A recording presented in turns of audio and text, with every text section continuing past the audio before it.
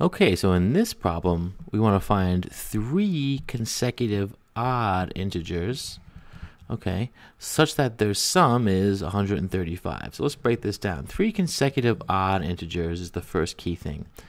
An example of consecutive odd integers, 3 in a row, 1, 3, and 5. Or 3, 5, and 7, right?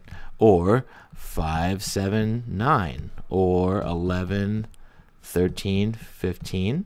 I should have started with a 9 there to keep the pattern going.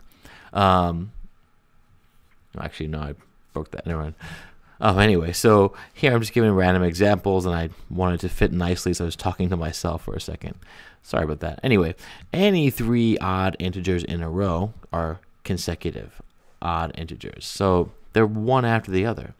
But with odd integers, the thing is that we're adding 2 every time. With every hop between one odd integer and its next odd integer, we add 2. So we can call the first odd integer x in our sequence. We don't know what we're starting at. It's just some variable. However, the next odd integer will always be 2 more than that. And then the last one will be 4 more than we started with.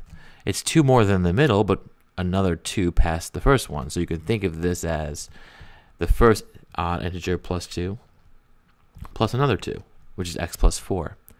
Now sometimes it might make sense, you can even call this middle term x, and this x minus 2 because it's 2 before that, and this x plus 2, which is 2 after that.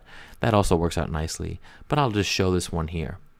So when you add them up, it says the sum is 135. So we can actually represent this.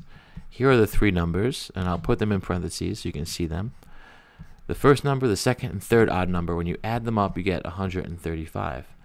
Now these parentheses we can rewrite without them because essentially we're distributing 1 in each case, right?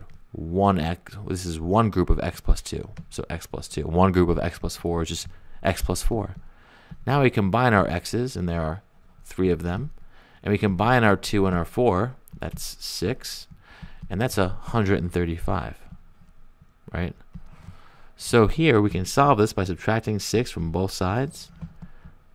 So 3x is 129, and we divide by 3, and that's going to give us 43. X is 43.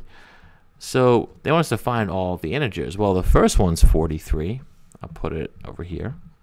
But the next one is that plus 2, or 45. And the third one is 43 plus 4, or 47. And there they are, 3 consecutive odd integers in a row. And if you add them up, you do get 135. All right, hope this helped.